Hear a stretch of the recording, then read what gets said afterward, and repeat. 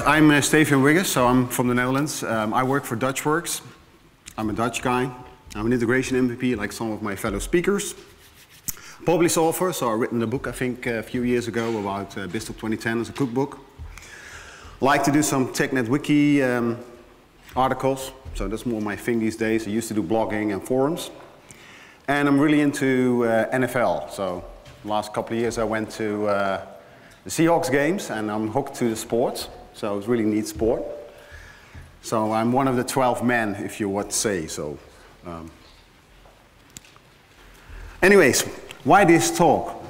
You know, I've been running more into a REST architecture these days, and I'm, getting familiar with a guy called Jason. So I don't know if you got more into integration with where you have to deal with like JSON format or with a REST architecture. With a show of hands, who's more facing these kinds of challenges? Okay, so there are people here that are facing similar challenges as I do. So I'm running into more and more of getting into the new world where you're more facing like REST architecture and JSON. So there's also a lot of change, right? There's a lot of data that can be displayed, but there's also data that cannot be displayed, right? We're facing more distributed data. And that's also to do with this whole new paradigm with REST architecture and JSON formats and stuff. So you see change from capital expenditure, so investments in on-premise infrastructure, to more operational costs where you're using Microsoft Azure. Instead of PC web, you're running more mobile devices. Everyone has a mobile device these days, right? 1, 2, 3, 4 iPads, services, and so on. And we're going from mouses to more touch and sensor stuff. Data from customers is more like data from people, so that's like the social media. You got like transaction local workflow, so more like orchestration, so the things that go on within your own data center, to something that's more orchestrated within the cloud and locally. And instead of running your data in one data center, data is distributed and running everywhere. So instead of being centralized, it's being distributed all over. So we're running basically, and you've heard that yesterday too, there's changes going on, and we kind of, going into a new world. So a lot of us are still doing integration on-premise, with databases, with mainframes maybe still, and other stuff. And then you got your BizTalk Server, which is basically for your deep integration. Like if you read some of the Gartner reports and stuff, and they're talking about, or Forrester I believe, they're talking about deep integration, then you're still talking about BizTalk Server. But there's also another world out there, right? So you got your devices, you got SaaS apps, you got integration maybe with partners through Microsoft Azure. So basically, like these worlds come together, or basically maybe the top one is taking over the bottom one. And that might happen maybe also in the future with apps. So you got your own data center where you got SOAP, XML, and then you got this other world with REST and JSON. So we're going to do, at least we're going to do more kind of what I would say modern integration. So you got applications and services and stuff on-prem, a line of business system, and you got all these applications up there in the cloud. Like Salesforce, Dropbox, you saw some demos yesterday. So there are all kinds of different endpoints you need to integrate with, right? So integration still is key. There's an upsurge everywhere. There's a huge demand for integration. It's in Europe, it's in the US, and even there are Australian guys I know that are walking around with saying, hey, work for us in Australia. So integration is key, integration is hot, and that's because all of this change that's happening now. And integration on-prem with the integration in the world, which is the cloud. But there still will be need for integration if you're looking on-prem. You got like large business systems like SAP. Will SAP go to the cloud? Not likely yet. So that integration on-premise, that kind of deep integration will still go on. So I still think people are asking, what's the direction of BizTalk? Well, I think it's still going to be here for quite a few years, just because of that deep integration. The more simple-like integration will focus, or will be going more towards those apps, which is all kind of the microservices paradigm in architecture. But we'll still have that integration on-prem. There's still also a lot of like CRM systems I'm dealing with currently with a customer, Siebel. That's kind of hard, and you still need to integrate with those, and they're hardly not going to migrate in the next couple of years, or that may be changed to another CRM system. So the focus still will be on application integration instead of infrastructure, because your infrastructure for integration can run on-prem, but it can also run in the cloud, right? Like BizTalk IaaS. So I've been talking in the past about integration with the cloud, with 2.13, about the service bus integration, of using relays and stuff. And what I like to do now is more focusing on what you can do with 2.13 R2, where you have to deal on one end with REST. And I think most of you are familiar with the REST architecture. So it's based on this HTTP protocol. And you have your resource somewhere, you have an endpoint sticking onto it, and then you can approach it through HTTP using those methods. And the way you do it's all up to you. So that's REST on one way. And then you got your JSON on the other way. That's kind of the more format you're seeing currently on the web, right? It's all about JSON. That's kind of the format you're seeing.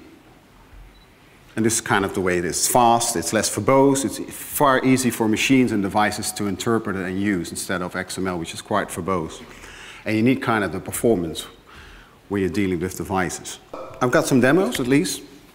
Kind of the solutions is like I've got some client that triggers a process or sends out a message to BizTalk, which then kind of consumes a RESTful endpoint.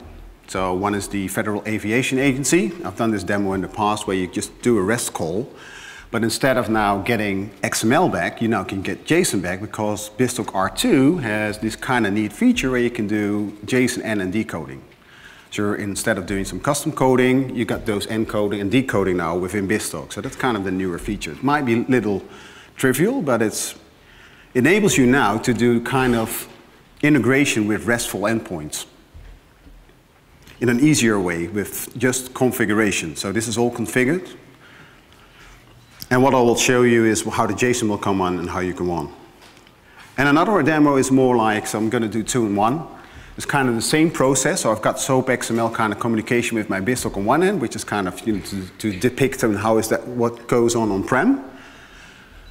And I will just consume in this kind of a cloud API. So I'm doing Last.fm, which is a kind of a website that enables you to search all kinds of bands and different types of music styles, look up their videos and what kind of records they've put out. Also showing the ability that you can have integration with cloud APIs using the web HTTP adapter. Oh, I'm going a little too fast. So I'm going to sit down and I'm going to switch to my demo machine.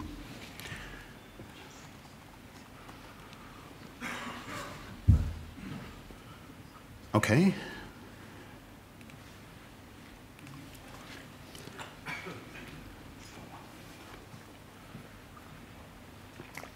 So the first will be like consuming that RESTful endpoint, right? So here I got this pipeline where I have placed my JSON decoder, because I'm going to send out a request, a RESTful call to this FAA agency service, basically that gives me the status back of any kind of major airliner in the US.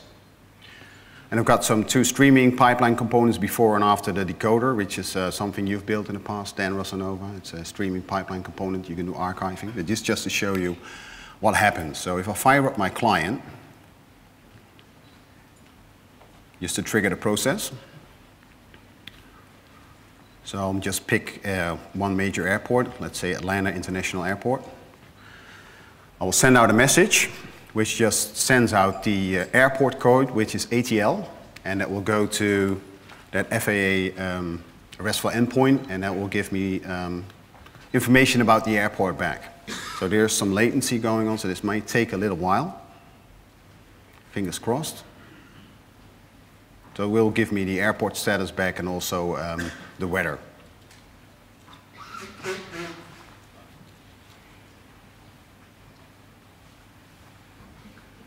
Ooh, this is really exciting.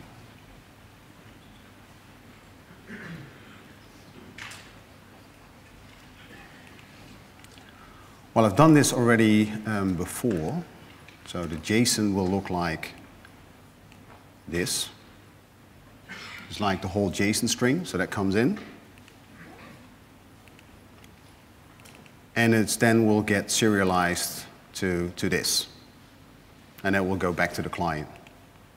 And it has timed out, fortunately. But this I've done this before. This is what happens. So the JSON comes in, and in the end it gets serialized into XML, which would then be displayed like this, but then in the client itself.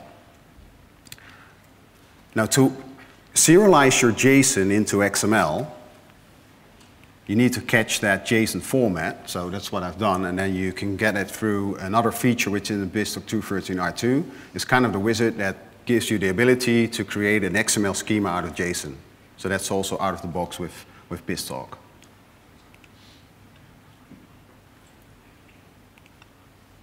I've got another demo which basically is consuming, or at least communicate with a cloud API. That's that Last.fm API. Anyone familiar with Last.fm API, or at least the Last.fm website where you can, just a few. Well, it's quite interesting if you want to find out certain bands and related bands, etc.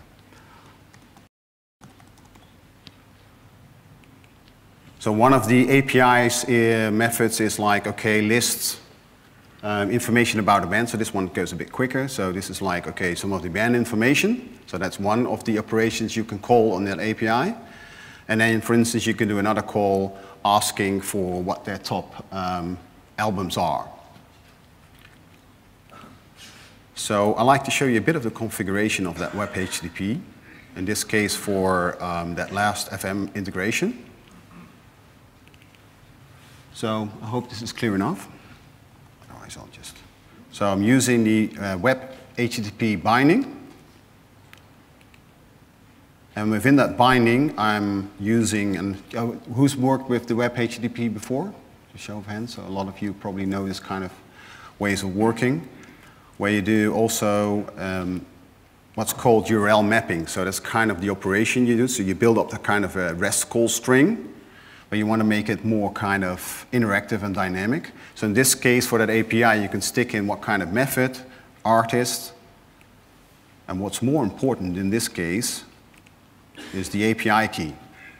So for Last.fm, you need to create kind of an account, and then you need to create an application, and that will give you kind of an API key. So for that RESTful endpoint for that government agency is just public, so that doesn't require any kind of security. But in this case, you need to stick in that API key too in every call you're making.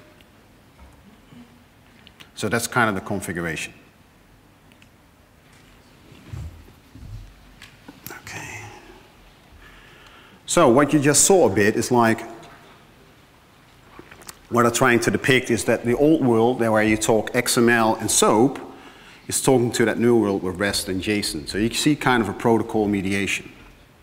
You see that you can handle different formats, going from JSON in this case back to XML. You saw a bit of the behavior, so that's what I tried to use with that archiving way, that you see, hey, it's JSON coming in, and then it's XML. And then also you see that you can either consume a RESTful endpoint that's behind a kind of a resource. So for instance, the Federal Aviation Agency with, you kind of a composite service that gives you status and the weather report back. Or you can just interact really with a cloud API. Of course, there are other means and ways to do it. You saw it yesterday, but it's still possible combining it with BizTalk. And what I like to do now is more showing you another kind of ways, is where you can still using BizTalk kind of your deep integration, where you combine data with your line of business systems like Siebel or SAP, combined with some data you can just gather from the cloud, right? And just combine those, aggregate those, or enrich it using BizTalk, and then feed an ODS, which then is kind of a data store for a website, either locally or within your Microsoft Azure, so Microsoft Azure website. So I'll just switch back, and then you see kind of my awesome front-end skills. So this is kind of a Google Apps, well, Google Maps, I mean. I got some of those airlines still out there, so if you just hover over, and then if you click on it, then I get that data back from that data store. So that's just to show you how you can create applications using that data that's being aggregated by, or enriched by BizTalk in this case, and that's then pushed out to an operational data store. So that's something you can do, and it's something I'm doing currently at a customer too in a different kind of way for marketing perspective. So gathering kind of data for showing off how green the utility company is with generating solar power and wind power and depicting and showing that to the end customer, saying, yeah, well, this is what we do. And BizTalk is somewhere there hidden. You won't see it, but it plays a certain role in gathering that data and displaying it. And it might change in the future using apps, but it's still doable with the current 213 R2 platform. So that's kind of cool. So you still see that BizTalk will somehow play a certain role within your enterprise IT landscape, either being on-prem or maybe running in the cloud as an IaaS platform. And what I just showed you, there are many variations possible, having BizTalk playing a certain role in your enterprise solution to present, for instance, that data I just showed you in that website. And it will more do maybe playing a role in data enrichment, and also a bit in maybe in data distribution, going from deep integration to your line of business systems to feed all kinds of operational data stores. So that's what I'm seeing at one of my current customers. So just to recap, so this is a short talk, so this was just one of the newer features of the R2 platform. You see that JSON support. And you see that from a connectivity standpoint, BizTalk is still evolving. So you saw 213 R2, you saw that service bus protocol support, you saw the relay endpoints, and now with the web page speed, that was already there in 213, but on R2 you got your JSON support. And you can see that with this platform still, you can leverage cloud APIs or RESTful endpoints. And it's another way of integration. You can do this in different ways. You can do it with .NET. You can use maybe that durable task framework you saw yesterday. It's all open. This is just a means to an end where you can do kind of an integration. Challenges may be, if you're integrating with cloud APIs, might be security. Let's say if you're integrated with Salesforce, you might face like authentication or that kind of part of stuff. So from that perspective, you still might need to do custom coding using WCF behaviors, for instance. Okay, so these are my contact details. Oh, cool, right on time. User page, some of the stuff you just saw, I've also written down in the Wikipedia pages. Or not Wikipedia, I mean the TechNet Wiki, so that's kind of a platform. Anyone's familiar with the TechNet Wiki? It's a great resource. I think there are around 400 pages regarding BizTalk now, from all kinds of topics, operations, integration, what I've shown you today, other parts, and also the code for those first two demos. You can find those in the MSDN code library as well.